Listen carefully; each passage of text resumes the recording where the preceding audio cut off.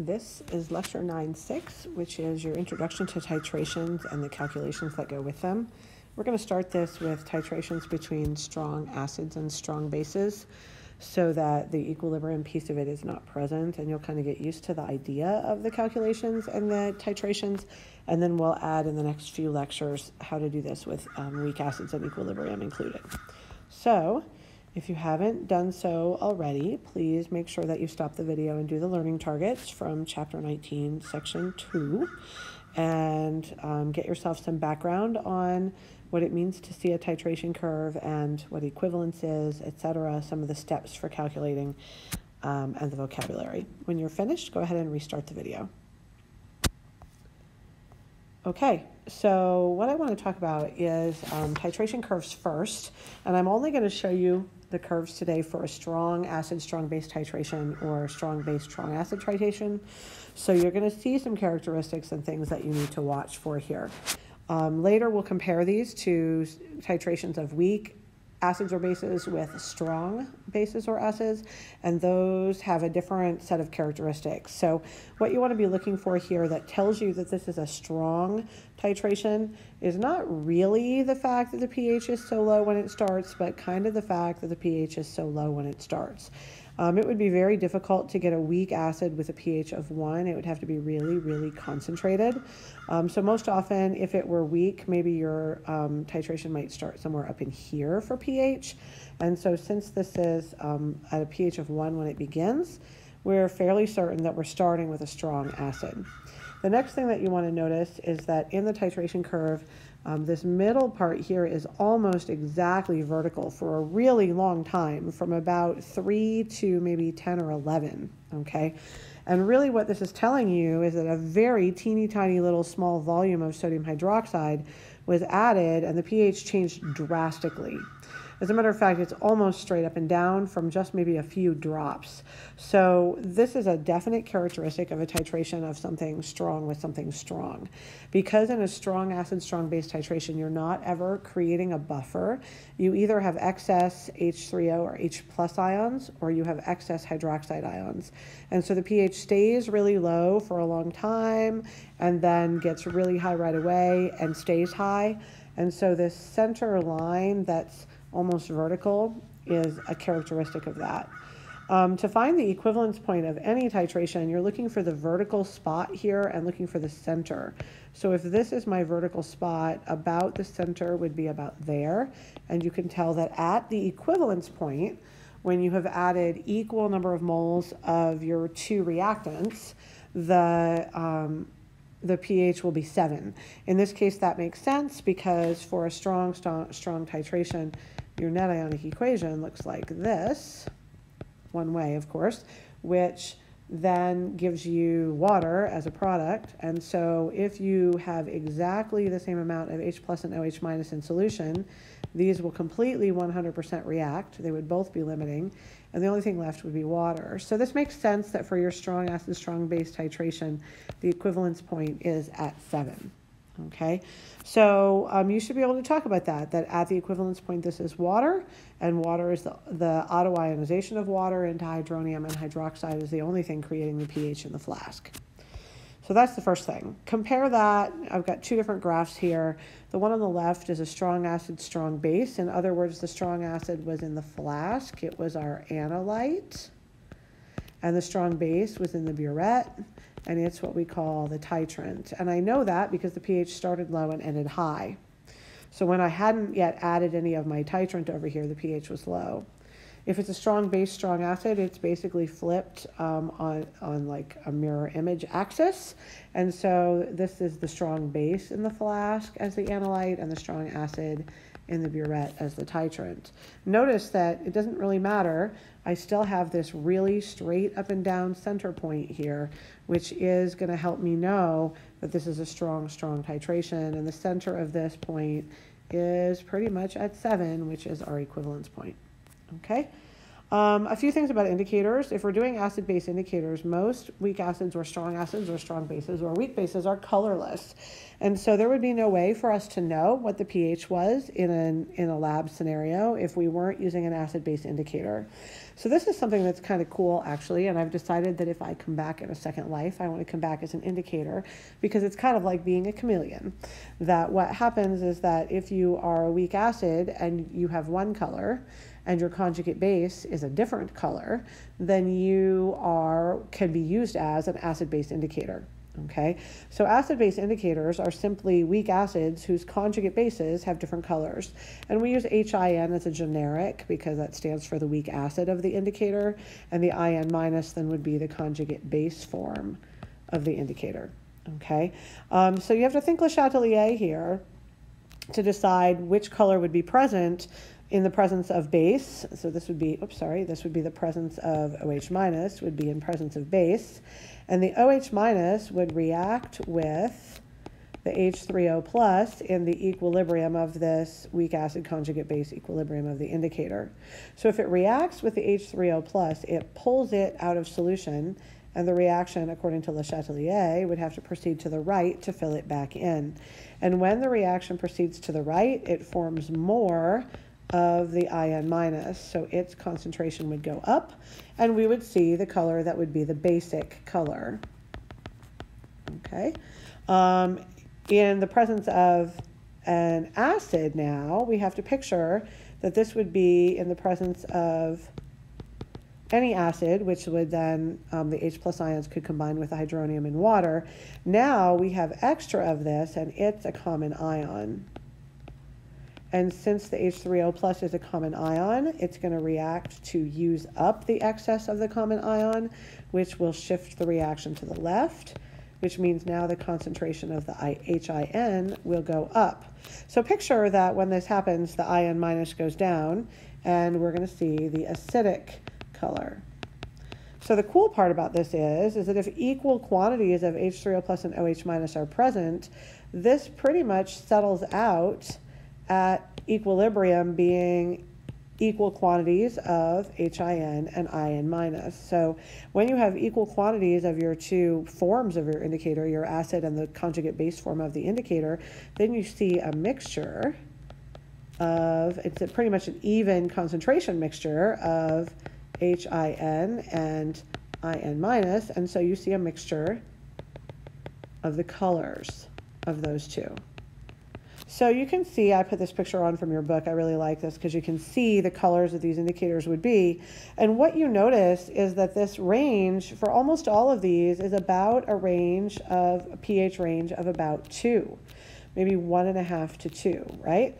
And so this is because the effective range of an indicator is about a ratio of, think Henderson-Hasselbalch now, about a ratio of IN minus to HIN of no more than 10 to 1 or 1 to 10. So because of this, we're going to be about a pH range of 1 either direction from the pKa of that HIN. So if you were using Henderson-Hasselbalch here, pH would be equal to pKa if IN minus and HIN are equal. And so the pKa of the indicator would give you that middle point, right? This would be at the pKa. But if you're about 1 either direction, then they will tell you that that's about a 10 to 1 ratio.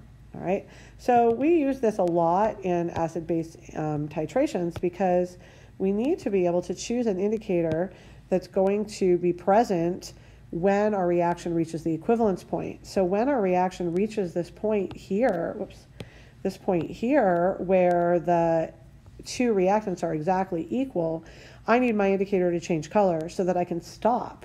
If it changes color too soon, like maybe down here, I would stop way before the equivalence. And if it changes color at a pH that's too high, then I'm going to go too far. And so remember that I'm trying to get this to the exact equivalence point. So I need to choose an indicator that will match my equivalence point in order to make my end point, when I actually physically stop titrating, the same point as my equivalence point.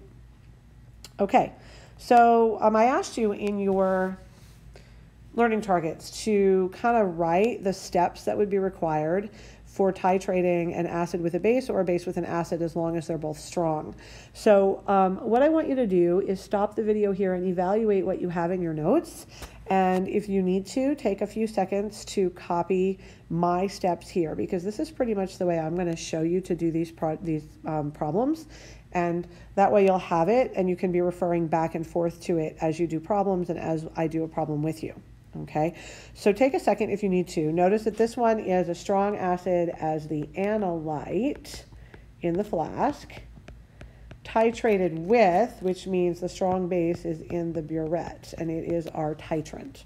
Okay, and so the strong acid that's in the flask, the amount is the same the whole way through the titration, but the amount of base that's coming in will keep increasing as we keep adding it. And so this is what you have to think about. So stop the video here if you need to and write these steps. And then when you restart the video, do the same if you feel like you need to for going the other direction. All right, so I'll put this back on screen. You can stop the video here. Welcome back. Let's go here, and if you'd like to write these in the other direction, you can stop the video again. If you feel like you're okay just going backwards and remembering the differences, then you don't really need to rewrite them. So I do want to back up, and let's talk through this really quickly.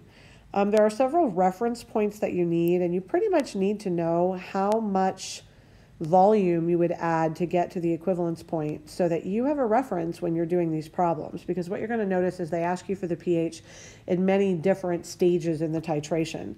So you kind of need to know, when will I be at equivalence? What will be happening here? So the easiest way to do that is to calculate the volume and or the moles of the titrant needed so that you have a reference point. And then remember that before you begin, you have only the strong acid, in this case, in the flask. And so the molarity of the H plus in the strong acid will find your pH. So you can find it, take the negative log, and be done. Once you start titrating, now it's a BCA problem. And so you need to find the moles of HA, or H plus in your strong acid, and the moles of OH minus in your strong base. Set up your net ionic equation in your BCA chart. Use your initial moles in the B line, and then fill in the chart and choose the scenario. If you have strong acid left, then you need to divide the moles that are left by the new total volume. So remember that you will have had your original volume in the flask plus the amount added of the titrant. So this is important, and you'll find the molarity of the hydronium then, or the hydrogen ions, and that will let you find pH. If neither is left at equivalence, that means you are exactly at the equivalence point, and you have only a pH of 7 from the autoionization of water. That's because this is a strong acid and a strong base.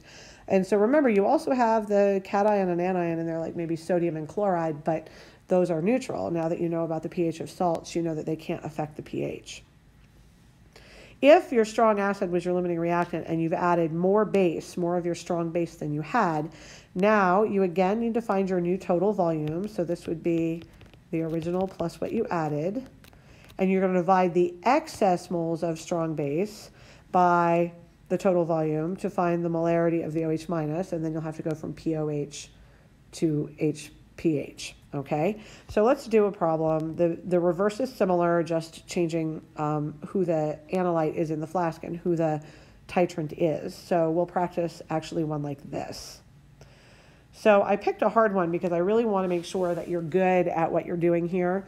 And so the first thing that we're going to do is talk about an example that's a little bit different from what I just talked you through, and that would be the idea that this is strontium hydroxide, which is a strong base, and this is hydroiodic acid, which is a strong acid. But your strong base has 2 hydroxides. And this means that when you're calculating the moles of your base that you care about, you have to make sure that you're talking about OH minus moles, not moles of strontium hydroxide, because there are 2 moles of hydroxide, so it will take twice as much of your acid to neutralize it. Okay, so that would be our first thing. We're going to write our balanced net ionic equation, and this would just be, remember, the strontium and the iodide are completely soluble here, so this is going to be OH minus for the strontium hydroxide plus H plus for the hydroiodic acid, and that's going to form water. So this would be our net ionic equation. Then we're going to calculate the initial moles of our important ion, and so I'm going to do that down here. Our important ion is strontium hydroxide, and so I'm going to start, I can do this a couple of different ways. I'm going to start with 25 milliliters of strontium hydroxide solution, and I'm going to convert milliliters to liters, and you can do this in the beginning if you want just by moving the decimal. And then I'm going to say for every 1 liter, there are, because of the molarity, 0.050 moles of strontium hydroxide.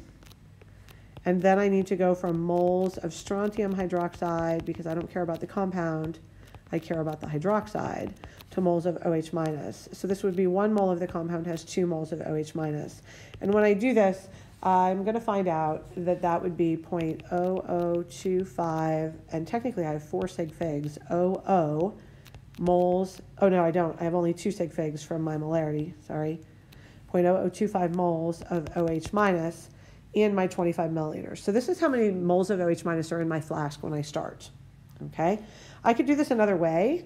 You could do volume times molarity as long as your volume is in liters, but then you have to remember times the number of OH minuses in the formula, in the compound. Okay, so this would be the same idea. This would be 0.02500 liters. I'm going to go ahead and just move the decimal, times the molarity, 0.050 molar, and then there are 2 OH minuses. Okay, and so this is going to give me the same numbers. Notice I'm doing the same exact math, and you can decide which way you like better. Just make sure that you choose one and stick with it. Okay, so now I know how many moles of hydroxide are in my flask when I start. The next thing I want to do is calculate the volume of the titrant, or the HI, required to reach the equivalence point. This is to give me a reference. I technically wouldn't have to do this unless they ask me for it, but I always kind of like to know where I am in my titration. I want to know, am I still here? Am I close to here? Am I past here? I just really kind of want to know that. So I always find this as a reference point. So the easiest way to do this, especially when you have a double hydroxide, is to start with your moles of OH minus. So this will be 0.0025 moles of OH minus, and I'm going to do stoichiometry. For every mole of OH minus, I need to know how many moles of H plus, this would be from my HI, right, I would need. And so I can come back up here and see that my net ionic equation is 1 to 1.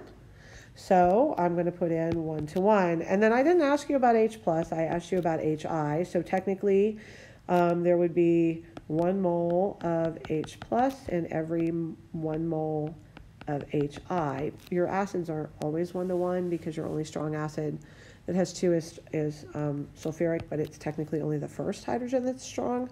So you'll only ever have 1 that you have to worry about there. But remember, what we're trying to solve here for is the volume of the HI solution that we would need to reach equivalence. So I need to go 1 step further, and I need to go from moles of HI to liters of HI. And the molarity of my HI is 0.1 molar hydroiodic acid. So this would be 0.1 in per liter. So now what this tells me is that I need 0.025, I think I have 3 sig figs, liters of HI, okay, at the equivalence point. All right, so this is at the equivalence point. This is how many I'd have to add. So if you need to put that into a frame of reference, that's 25.0 milliliters. All right, so now we have a reference. This means that now I can look at what they're asking me, and I can see that before I titrate, I'm going to, of course, be at the beginning. At 20 milliliters, I'm still going to be before my 25, so I'm still before equivalence. At 25 milliliters, now I'm at equivalence, because that's how many milliliters I would have to add to get to equivalence. And at 40 milliliters, I'm after equivalence. And so I just like this as a frame of reference. I think that's really helpful. Okay, so we're going to do these calculations, and I'll walk you through these one at a time. So in part D, the first calculation is before beginning. So this means I've added no hydroiodic acid to my strontium hydroxide, which means that I have 0.0025 moles of OH minus, which is sitting in my flask. And it's sitting in a volume of, I forgot how many milliliters. Let's go back and look, 25 milliliters. So this is 0.025 liters of solution in my flask. And this is going to be now, I'm trying to find the concentration of hydroxide so that I can just take its negative log and find pOH, all right? So this is going to end up being 0.1 molar, 0.10 molar OH minus. The other way that you could do this would be to say I have what's my molarity? 0.050 molar strontium hydroxide. And remember, for every 1 mole of strontium hydroxide, I have 2 moles of OH minus, and so that would give me 0.10 molar OH minus. So you could do it either way, but you need the molarity of just the OH minus. And then pOH, would equal the negative log of your OH minus concentration, which is 1 times 10 to the negative first, so the pOH will be 1, technically with 2 significant figures. Okay, and then to find pH, I'm going to subtract from 14, and that's going to be 13.00 as my pH before I start titrating. All right, so before you begin, come back up here. Before you begin, where are my rules? You are going to find your initial moles of OH minus, right? And kind of remember that before you begin, you are just figuring this out in the molarity and taking the negative log, okay? So let's keep going. In part B, or part 2 now, they're going to say I've added 20 milliliters of HI. So in part 2 here, the first thing that I want to do is find let me come back so you can see it, find the moles of the H plus that I'm adding, okay? So if I'm adding 20 milliliters, that's 0.0200 liters of solution, I want to find moles of H plus, right? So this will be that times the volume that I've added, or that is the volume I've added, times my molarity, which in this case is still 0.1 molar. Sorry, it's a lot of scrolling. HI, which then technically times the number of H plus, but this is going to be 1, right? Because HI has 1 H plus. And so this is going to give me 0.00200 moles of H plus that I'm going to add, okay?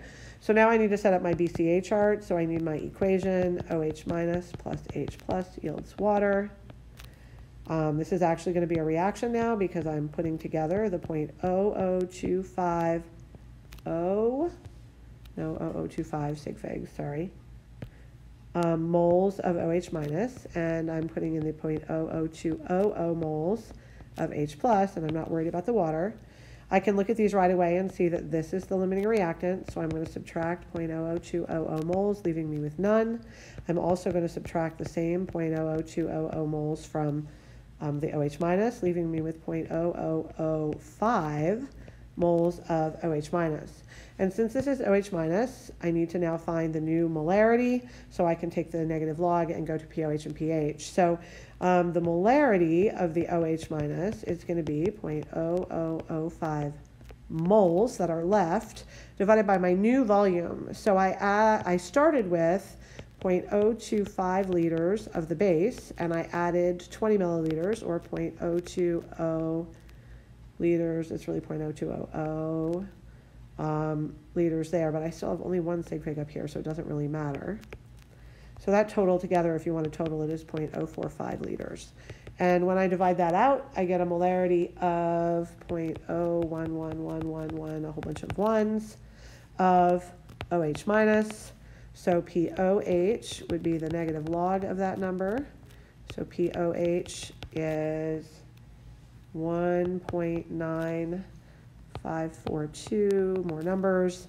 pH will be 14 minus that number, which gives me 12.045 more numbers. But remember, I have only 1 sig fig because of my subtraction here, right? And so my answer is going to be with to 1 sig fig, which will be 12.0. So notice, I'm still really high. I've added 20 milliliters. So this is kind of looking at this graph and going, I've already added 20 milliliters, but the pH is still really, really high up here. And that's because we still have so much excess OH minus. Even though 0.005 moles doesn't feel like very much, it's still a lot, okay?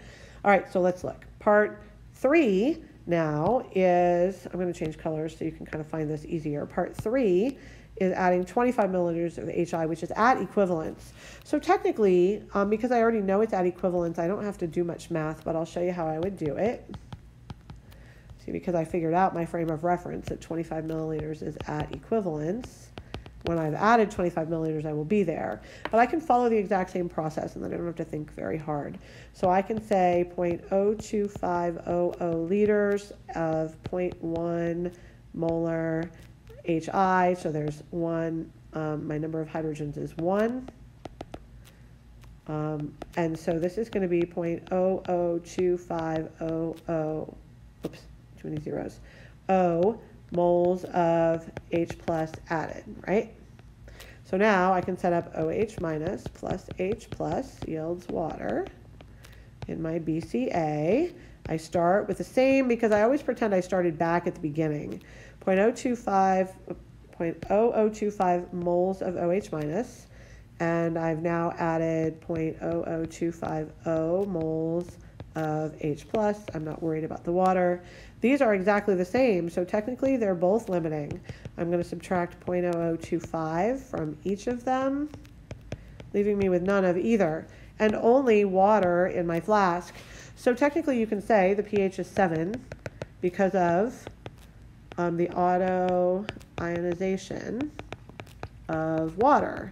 But if they ask you to talk about it, then you would have to say my ice chart is going to be 2H2O yields H3O plus OH minus, and this I don't care about, and these would be X's, and this would be KW equals 1 times 10 to the negative 14th equals X squared. So the H3O plus is X, which is then 1 times 10 to the negative 7th. So the pH is the negative log of that, which is 7. If you need to show work, if they ask you to show a calculation, this would be the calculation you'd show. If you don't ask for calculation, you can say the pH is 7 because the auto ionization of water. All right.